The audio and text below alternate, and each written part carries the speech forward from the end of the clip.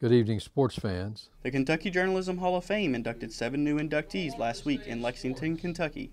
Former Western Kentucky University play-by-play announcer Wes Strader didn't anticipate the call. To be inducted into the Kentucky Journalism Hall of Fame is kind of exceptional.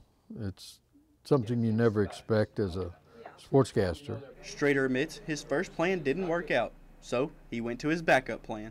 I just love doing it. I wasn't good enough or big enough to play, and I wanted to stay in sports and just being a part of the program. Current voice of the Hilltoppers, Randy Lee, sees why radio listeners kept turning the dial to hear Wes's call. A neighbor of yours, and he was at the back porch talking to you over maybe a cup of coffee. He had that style that just would just bring you in. He was like he was talking with you, not at you, and just really made him quite unique. While the seats are different here in Diddle since WKU changed its broadcast in 2000, letting Strader go.